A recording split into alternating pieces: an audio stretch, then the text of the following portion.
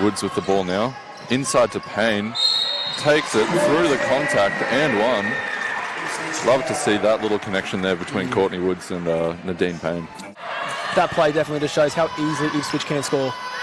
Payne waddling through the lane, and she manages to get it to drop.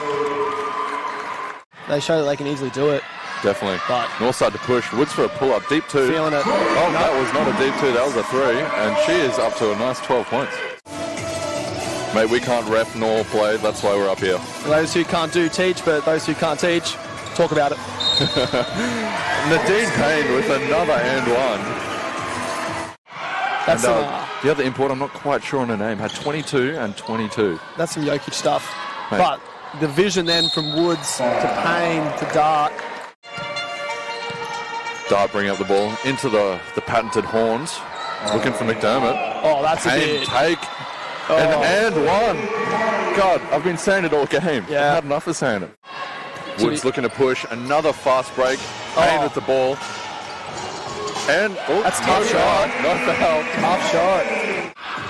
We know she can shoot. Yeah, lucky not to get a foul in that one. Kind of with the landing space. Into Payne on the inside. We know she's going to finish out. Yeah. She's just smart. Just a smart big that knows how to work the floor. Playing smart and getting to the spot. Inside to, once again, the woman of the hour. What a spin.